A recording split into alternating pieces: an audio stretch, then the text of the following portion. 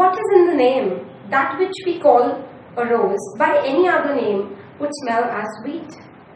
This is a famous quote from Romeo and Juliet, and this quote has been taken from the famous balcony scene. In the balcony scene, we find Romeo and Juliet conversing with each other, and they talk about name, and they talk how important naming is, and they say that naming is a very artificial and superficial thing because it doesn't matter by what name you call a thing. What matters is the quality of that thing.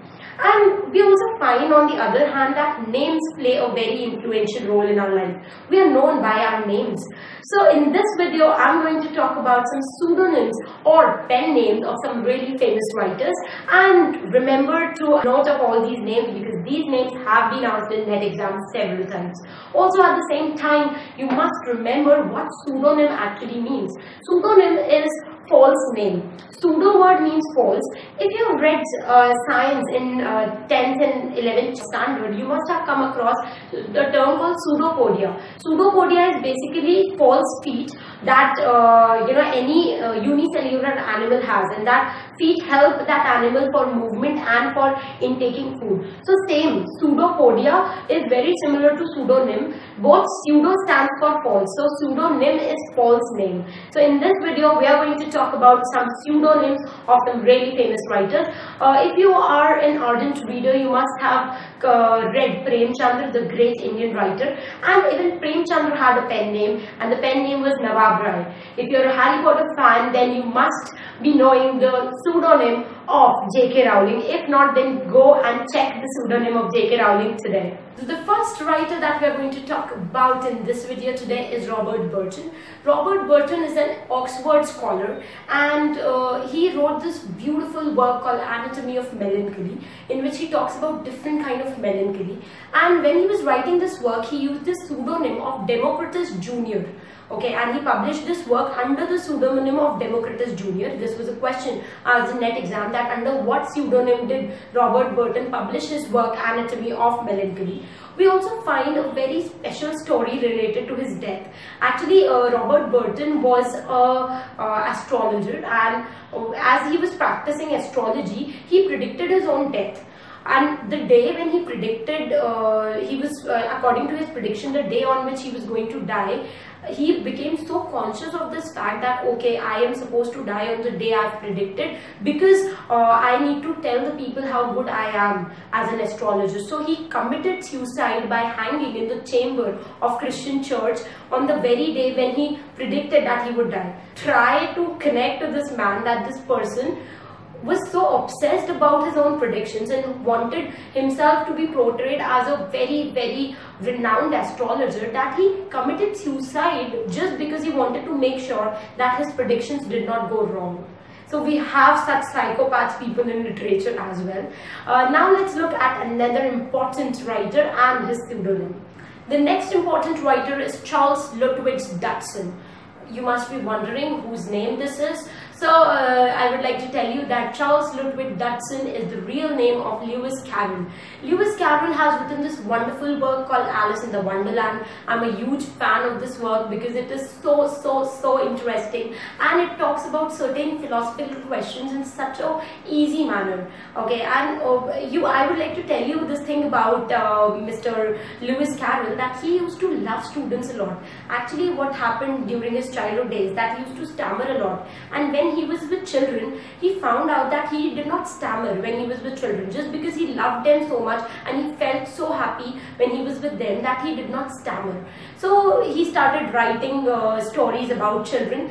At the same time, we should also understand this thing that Lewis Carroll was a very modest and a private man. He did not want people to know that he was writing certain stories and certain novels. So that is why he decided to use a pseudonym so that nobody comes to know about his real identity. The next writer that I'm going to talk about is George Orwell. George Orwell's real name was Eric Arthur Blair. He changed his name from Eric Arthur Blair to George Orwell because he used to admire the patron saint of England, whose name was George, and he was also loving this river called Orwell, which used to run in England. So just because of these two things, he started calling himself George Orwell. sometimes I feel that how awkward it would sound if just because of my love for river Brahmaputra, I would change my name from Arpita to Brahmaputra. Like, it's actually insane. But then fine, that was Orwell's life, and he could do whatever he wanted to do. We must remember this thing about Orwell, that he was born in Bengal and he also worked as a police officer in Burma. So if you have read his work Shooting an Elephant, which is a wonderful essay, you must know that he has described his daily routine and the kind of experience he had as a police officer in Burma. He has written several other important works which we cover in detail in our online course. You can go to my website www.arpitakarwa.com. You'll find a list of all the writers that I cover in my audio online course, which is specifically designed for UGC NET English aspirants. You can look for the details which is given in the description box below, and if you like the course, then do join the online course. We will be studying several works of George Orwell in the course. We study Animal Farm, we study the major work, the most prominent essay written by George Orwell, which is Inside the Whale, Politics and English Language. So all these works are being covered in my online course in detail. The next writer that we are taking up is Charlotte Bronte. Charlotte Bronte used the pseudonym of Tudor Ben. Basically, Bronte family had 5 daughters and 1 son. Out of these 5 daughters, 2 daughters died. The rest 3 became really great literary writers. We have Emily Bronte, we have Anna Bronte, and we have Charlotte Bronte. All the 3 Bronte sisters used pseudonyms in order to write works so that they are taken seriously, because they were writing in the Romantics and Victorian period. So during that time, female writings were not appreciated by people. So that is why they used pseudonym. You should also remember that out of these 5 daughters, 2 of them, Elizabeth and Mary, these 2 daughters died in the boarding school due to typhus. And we find this reference of typhus and the boarding school in Jane Eyre, which is a very important work by Charlotte Bronte, and that shows the autobiographical connection between the work and Charlotte Bronte's life. The next writer is Washington Irving. Washington Irving has used the pseudonym of Jonathan Oldstyle and Geoffrey Crayon. He is the author of this great American work which is called Legend of Sleepy Hollows. And if you have seen Batman movies, then I'm sure that you must know about the city of Gotham.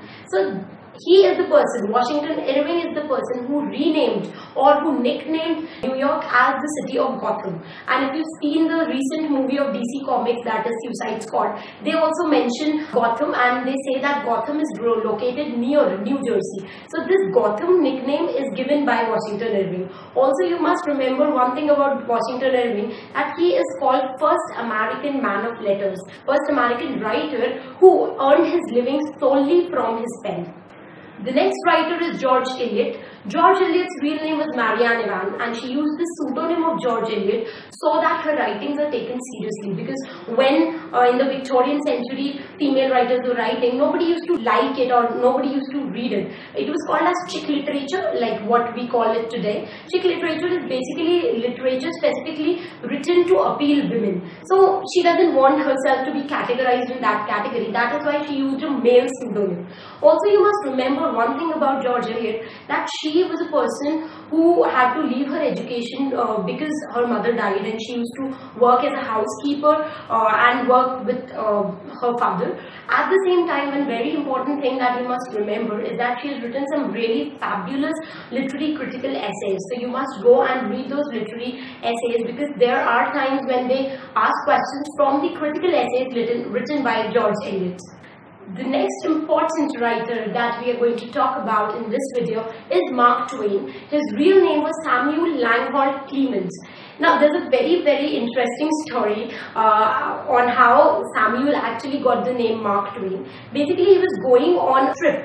So he was sailing on a boat and he was going to New Orleans, and while he was going, he was learning how to swim from the pilot of that steamboat.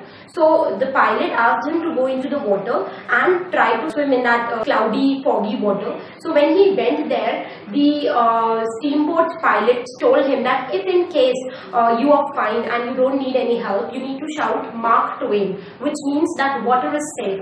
And he used to shout Mark Twain, and that is how he actually got his name Mark Twain. So it's a very, very interesting story. You should also remember one more thing about Mark Twain, and that is that he is the one who coined it the term Gilded Age. And this was a question which was asked in NET exam. So you must remember that it is Mark Twain who coined the term Gilded Age, which refers to a period from 1870 to 1910. So this is what is important to be remembered.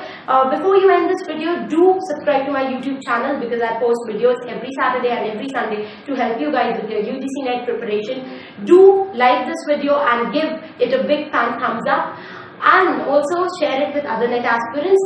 Also, before you end this video and you leave to work or prepare for UGC NET, do follow me on the social media platform.